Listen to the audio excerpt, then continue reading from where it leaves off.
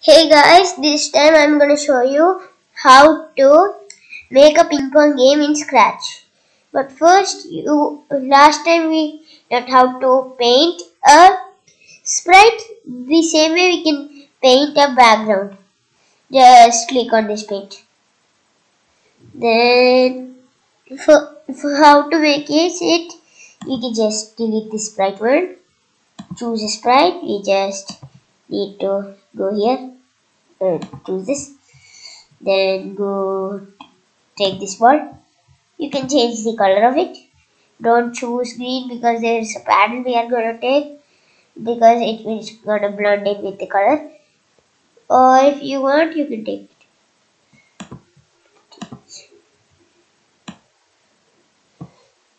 Then you can just go here again and just type in paddle. Place it right over here. Then again choose right. Searching line. Then you put it at the very bottom. Then you just search. You just go to choose a background, like you choose the sprite, and go to this space. Click on this neon tunnel. So now, look. Then you can just go. You can just start the coding now. And when flag is clicked,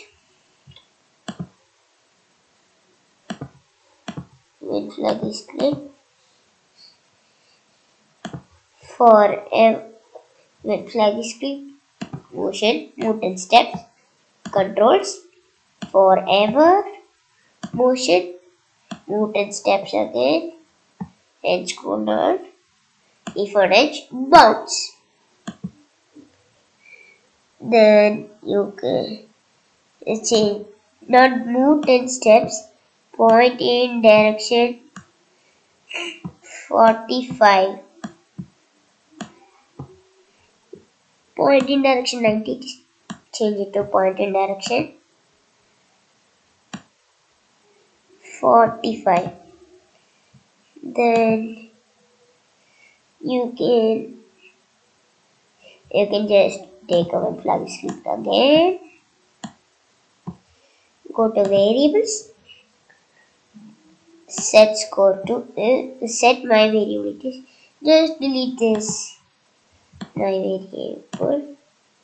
Then make a variable. You can just name it score. Just disable it. You can just click on here. If it's blue color take, then it means it's enabled now. You can just, if it is not there, that means it's disabled, and here it will not be shown. Or else if it's enabled, it will be shown. Then you just take a set score to 0. Then you take controls, take forever, take an if then, go to sensing, take if touching, change it from mouse pointer to paddle. You take the variable set score to change the score by 1.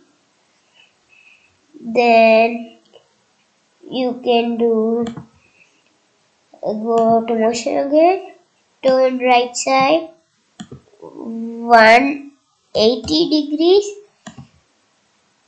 Then you could take move 10 steps, change it to move 15 steps. Move 15 steps, go to control again. Take a wait 1 second, change it to wait 0.15 seconds. Then you do when flag is clicked again, do a forever, and if then go to sensing, take the touching. If touching line, then you can go to variable, make a variable called game over. Game over. Okay. Then again disable it like you disable the score.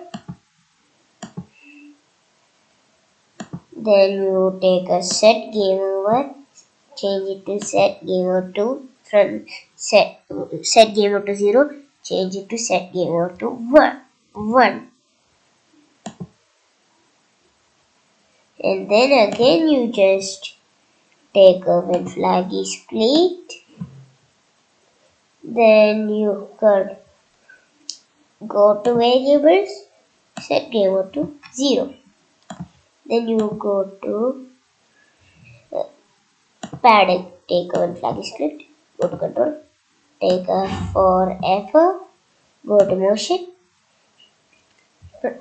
take a set x2, just scroll down a little bit in motions, set x2, just go to sensing, take this mouse x and keep it inside there.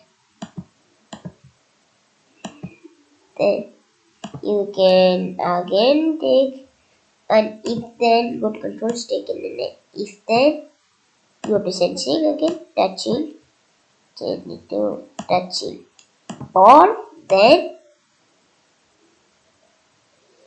again you go to controls, take in an if then, go to operators, take this equal to, go to variables, take this game over equals 0, then go to change the score by 1. Then you would, for the line you don't have to do anything, paint a sprite, you go to text, you can change this from sans serif to anything. You have this handwriting, which is like the normal handwriting that you write. You have pixel, which is like the letter comes in blocks. Now I'm going to use pixel. You can just type in game over. You can click outside of it, then change size of it like this, and center it like this.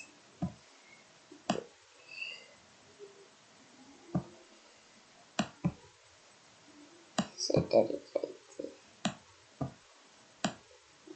this. Yeah. Then after you center it, you can change the color of it. I'm making this red. Now you can go and take another color. Go to bitmap. Then you can make it.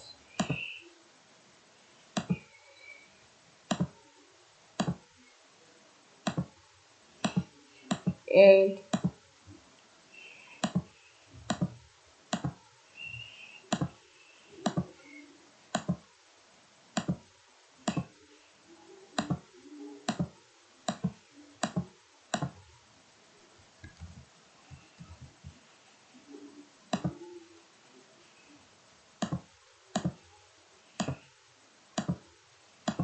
you can just make this red, and again you can just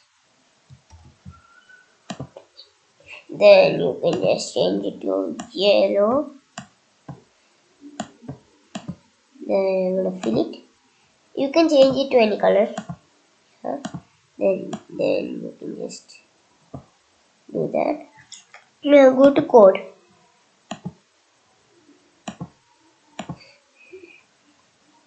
Go to your gamer. Then just go to events and go to looks and scroll down. Take the hide so that it hides when you start your game. So now you have to do when the flag is clicked, go to control, take in a forever, take in an if then you can do operators, you can take this equal to in here and go, you can go to variables, take this game over, you can change it to 1, then you can go to looks, then you can scroll down a little bit, put in the show. So now you can just go to variables again, then you can enable the variable score, don't enable the game over. Then you can just start it. Now if I so now if the ball touches line, then I receive the game over. Then if I click the flag, it will start. If it touches the green paddle, then it will change your score by 1. So now your game is ready. You can just move your cursor where you move it. The ball will, the paddle will move there. So that's it for today. This is today's tutorial of how to make ping pong in Scratch. So bye guys. See you next time.